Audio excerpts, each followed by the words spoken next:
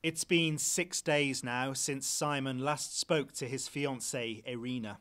A Ukrainian national, she had been with friends in the southern port city of Mariupol when the Russian invasion began. The last communication we had was last Wednesday morning. She was out shopping with her friend and her mum to buy fresh drinking water and sanitary products, and that was the last we heard.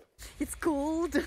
Smiling, giggling, joking about the weather and explaining her plan to buy a new lamp, this was the last video Irina sent to Simon.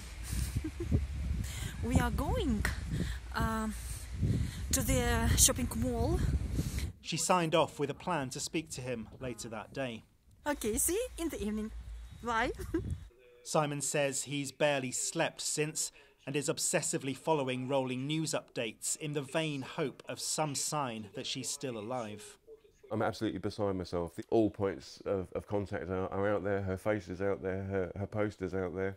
We've got all the aid agencies looking for her. I just hope she's there. I'm sending messages to her still daily that although they're being received, she hasn't read them, she hasn't acknowledged them. So I'm beside myself. I've got no words for it. I'm just distraught.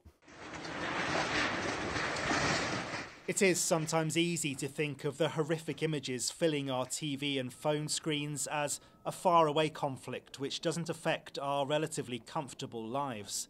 But meeting Simon today, seeing his worry and heartbreak, really makes the war feel much closer to home. The couple, who both teach English, met 4 years ago through an online forum. Simon describes Irina as the best thing in his life. If only there was some point of contact, if she could let herself be known that she's okay and she's alive. I've got other people that are over there with aid convoys that are looking for her. As soon as I know that she's alive and well and where she's at, we can find her, we can get her home. I miss her so much. I miss her so much. Sam Blackledge, ITV News in Ilfracombe.